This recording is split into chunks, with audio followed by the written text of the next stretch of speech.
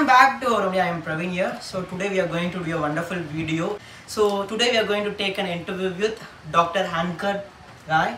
So he is graduated recent. He is IMD 19th batch student in Davao Medical School Foundation, Philippines, and also he is a Mr. DMSF in 2019.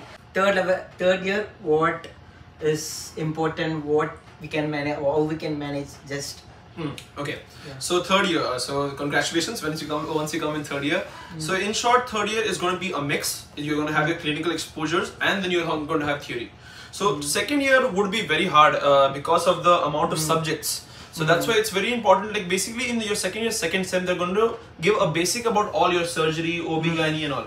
This basics is very important because in your third year, it's all about the major subjects. They're going to teach you and elaborate the whole book, like Williams, OB, for surgery, Schwartz and all. So then that's why it's very important that you focus in second year, second sem really well. Third year is going to be a mix of both your hospital rotations, and like not as clerkship, but then they are going to call you to the hospital, and they're also going to make sure that you're going to have regular exams for your theory exams. So make sure that, like, if I'll give you an example of one day how you have to do. Supposedly if it's your second day of class and they started your theory sessions, let's talk about OB-GYN. Okay, so you talk about OB-GYN, they're going to start with chapter 1. So once they start with chapter 1, they're going to explain you. Obviously in the class you know that it's not going to be elaborate, they're just going to give you an overview and it's your responsibility how you go through. So let's talk about it again like that. So you start with OB-GYN orientation. Now what I would recommend you is that in third year you can start using apps such as Prep Ladder or eGroupal or Marrow. I used Marrow personally. So that was really good because the doctors over there are splendid. So you can have a very good knowledge, because to be honest, I started using Marrow in the end of fourth year, because I did not know the proper, the sequence of how should I done it. Apart from books, we can refer apps. Yes, I would definitely recommend you to use the apps, because like the books, as you say, is your own hard work. It goes on a person-to-person basis that some people love reading books, but then majority of the people right now in our generation, the millennial generation, is that we love visual interactions. Yeah. So when you have a platform like Marrow or even Prep Ladder, then it's very good, and don't miss the opportunity. I would say that you can start using such apps by the start of third year, because they give you an orientation of similarly to the book. So in fact, like in third year, when you're having a hard time and sometimes you have a hard time in concentrating through the book, I would say start always with your chapters in Marrow or in Prep Ladder. If you don't want to use the apps, you can definitely start with YouTube. So let's talk about that. Like if you start with chapter 1 in any subject, the doctor explains you over there, then the revisions things comes all over again. So first you paid good attention in the class. If they're not teaching you that much, it's okay. So you just go through a summary within the next 5 minutes before your next lecture. When you come back home, even though you're having a late session, that's the important thing. That's the consistency which I'm trying to talk about, is that even though you're going to have a hard day, because in 1 week, there are going to be some days where you go in your class in the morning at 7 o'clock and you come back at 9. You're so exhausted. But make sure you take a nap of maybe half an hour, and just at least, if you're not doing a thorough revision, at least you have an idea of what you have done today.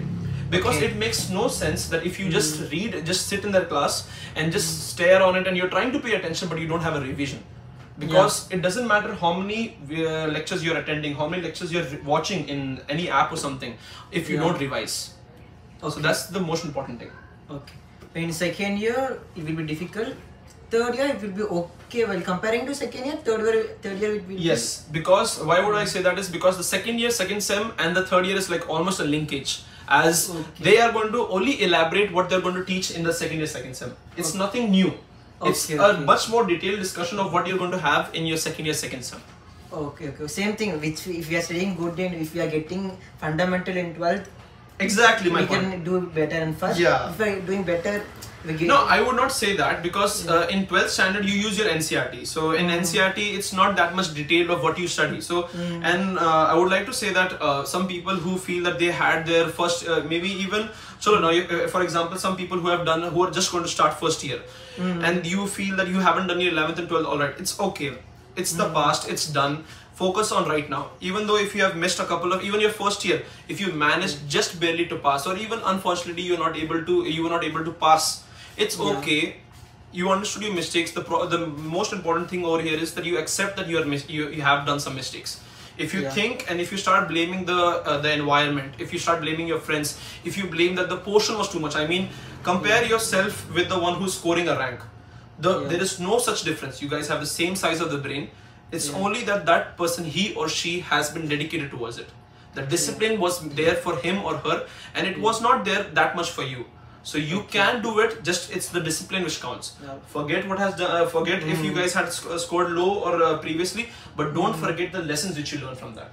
Yeah, without blaming blaming. surroundings, we Exactly. You can do it, definitely. Definitely. Okay. And the third aspect would be in the third year is clinicals. So clinical skills is really important, obviously, as a doctor. So you have to make sure that you have to do some hard work over here as well, because in the college what they're going to do is, like, for example, if they're going to do about palpation or percussion, which are general things which you need to know. So they're going to teach you the technique, but you need to know why and where are you doing it. For that, in second year, you're going to have books like, Bates, which is like a basic of how do you do that. It's an arts of medicine, how you perform. So it's important that you do, I would recommend you that if you're having any clinical lectures or sessions, always at least in the morning or one on the night before, understand what they're going to talk about. Because if you're talking about how to, again, let's talk about palpation. Study about it before sitting in the lecture, because it's much more better that you know something rather than knowing nothing and standing in front of the doctor. Okay, at last, you just tell, subscribe to our channel, like, share, comment. Please subscribe to his channel, Apurva Media. Like, share and subscribe.